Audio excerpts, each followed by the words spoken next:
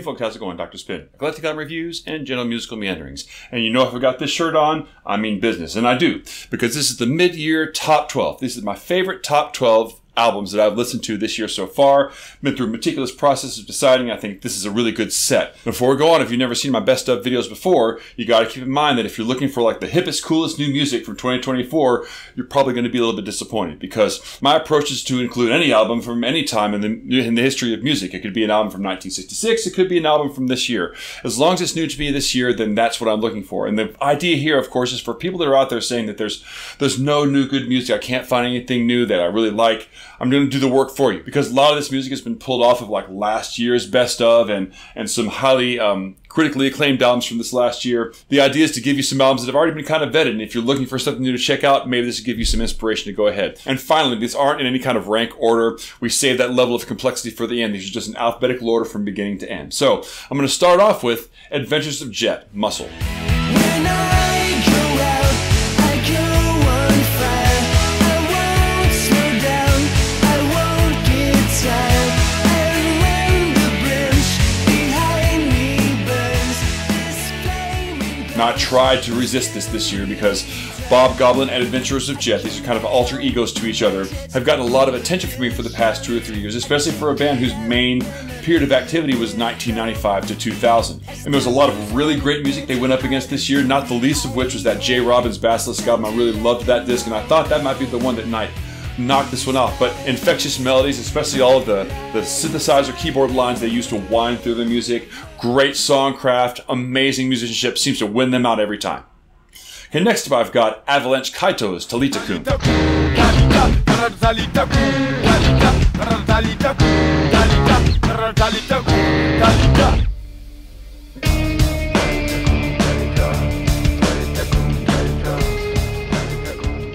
Now, if I'm going to put Adventures of Jet on top because of their songwriting, I can't look at Avalanche Kaito in exactly the same way, because they're not a pop band. They're not really about songwriting. This is more about catharsis and texture and noise. It's essentially a noise rock band, but a very unique one, because it's an intercultural noise rock band. You got 2 guys from Belgium who played the classic idea of, you know, guitar, drums, noisy sheets of sound.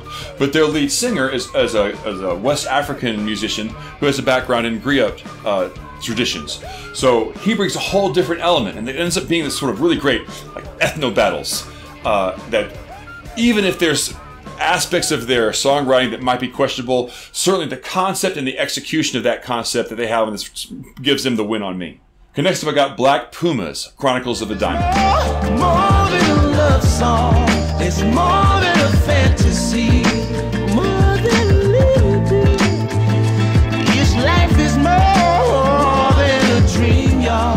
It's more than a fantasy. I went through phases with this album, because at first I really loved it, and then there was a phase in the middle where I kind of questioned if my first impression was correct. But it kept coming back, and it kept winning me over, and it won over the people around me, my children, my wife, my kids. Everybody loves this album. So many great songs on it, and kind of an uplifting overall message on this album. Is a nice digression from a lot of the darker stuff that we've been exposed to in life and in music recently. Next up is Death Dynamic's Shroud, Transcendence spot.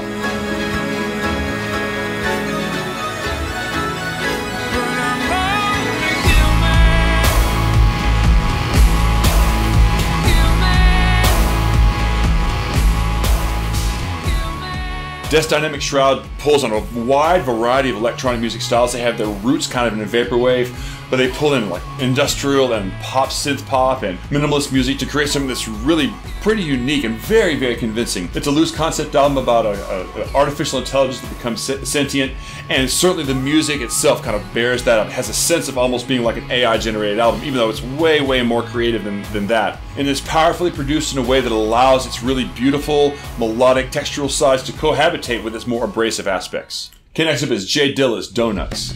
Play me, buy me, working on it, working on it, working on it. When instrumental hip-hop is done well, I really love it. But also it's very easy to kind of dial in an instrumental hip-hop album. J. Dilla certainly doesn't do that here. It's wonderfully creative and seamless in the way that it puts together its various elements. I'm always fascinated by the way that really good DJs are able to do that. It's a playful, fun listen. It's got little 1.5 to 3 minute tracks that segue all the way through. It has a sense of just almost being its own DJ set. And the fact, of course, that it was basically made on J. Dilla's deathbed, it really is a testament to his creativity and his fortitude to be able to make something so creative and so kind of positive feeling in light of his own demise. Okay, next up I got Floating Points, Elaenia.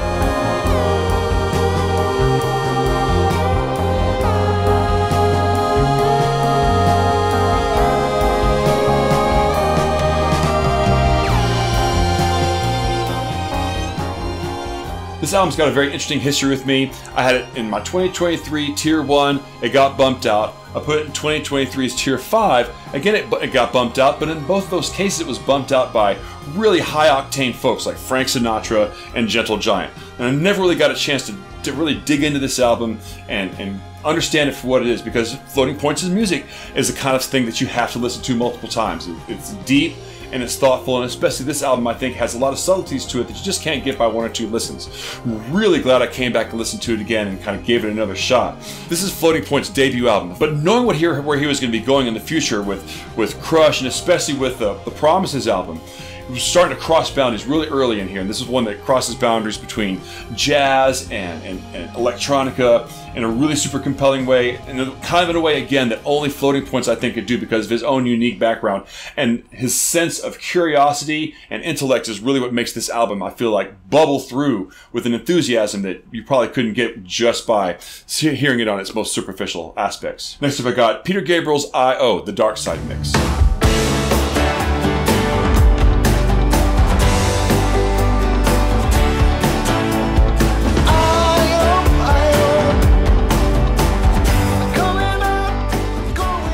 Now, if you look at the breadth of Peter Gabriel's catalog, this album has some flaws that are a little bit problematic. But the argument that the worst of Peter Gabriel's work is better than most people's best work totally holds true here. There's a confidence to Peter Gabriel, even at this phase in his career, his late phase in his career, that shines through on this music. It's dynamic, it's powerful, it's gripping. It's characteristically Peter Gabriel music, but almost to a fault. Kind of reminds me in a way of, Phil Collins' last gasp on his career was when he created the Tarzan soundtrack, and you kind of laugh at that if you want to, but there are some really great Phil Collins moments on that soundtrack. This kind of feels like that for him. It's not a soundtrack the same way, but it kind of feels like a good summary of some of his best work. Next I got Mo Troper. Troper sings Brion.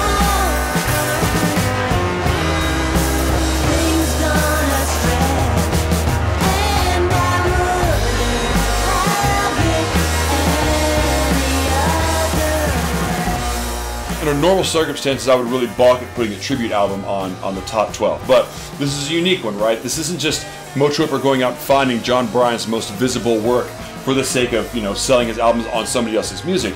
Instead, he found these kind of obscure, unfinished demo tapes that John Bryan had been circulating and got kind of permission to create an album based on those demo tapes. So this kind of shines a little bit of a light on parts of John Bryan's catalog that maybe we've never heard before, and John Bryan would probably maybe never get to. He's not really invested in producing music like this as much as he used to be. So Mo Troper does a really great job of being deferential to John Bryan's style as it appeared on his classic album, 2000 album, Meaningless. This is meant to sort of be the sequel to that album, and it does a really pretty respectable job of doing that, and in doing so creates a really great album. Again, John Bryan's worst work is better than most people's best work, and Mo Troper does an awesome job of showing how true that statement is. Okay, next up I got Nickel Creek's Celebrants. Where's the gun? Where's the gun? You being together. Time has changed you. When we forget, are we together? There's no more together. I think of all the albums on this particular list, this one in some ways is the most ambitious and also the most successful. Although this has kind of a reserve style as it's kind of coming from a bluegrass background, it's also extremely musical, very virtuosic, and I've jokingly called this prog bluegrass before, and I'm not going to back down from that statement because I really feel like it captures the kind of ambitious scope that a lot of progressive music has. It's based very loosely in concept on Brian Wilson's Smile, but it's not trying to sound like that as much as it's just looking at the full album as a vehicle for expression. And there are some magical moments on this album. Okay, next up I got Jeff Rosenstock's Hellmode.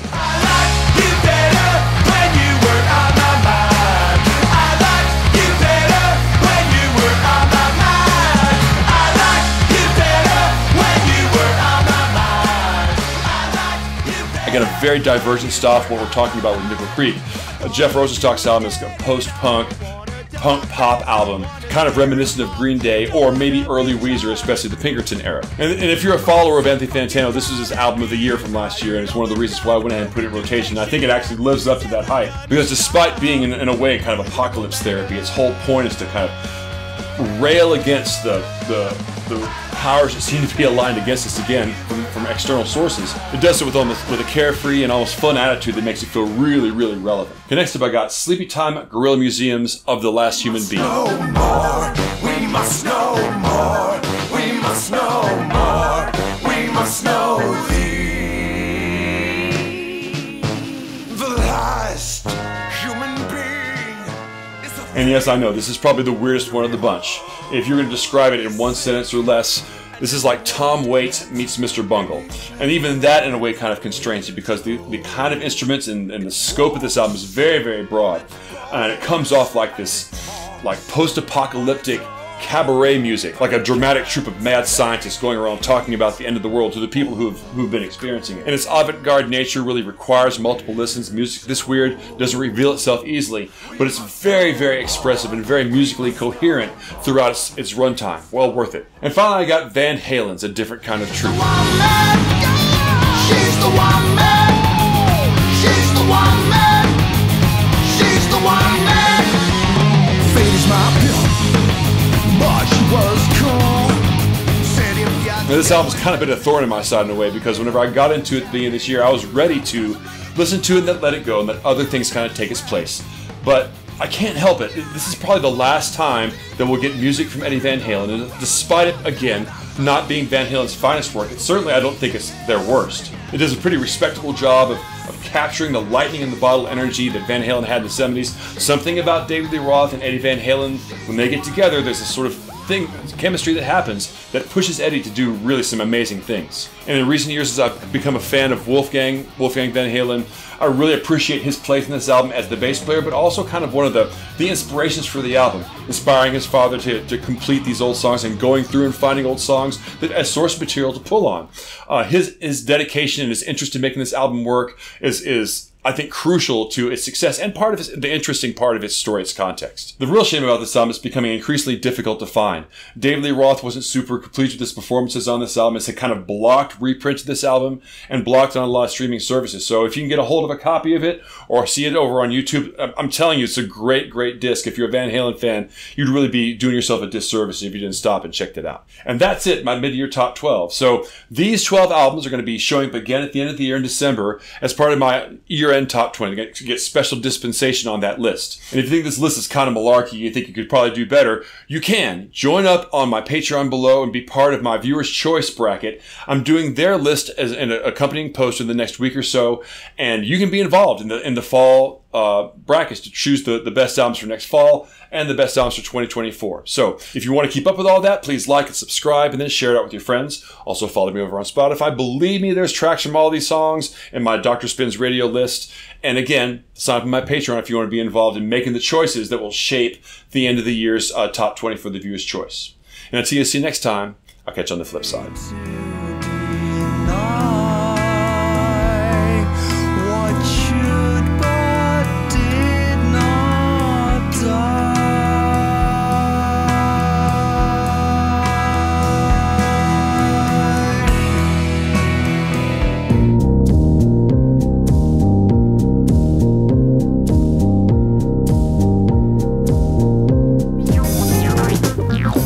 Mano be ma desimo, mano be ma desimo.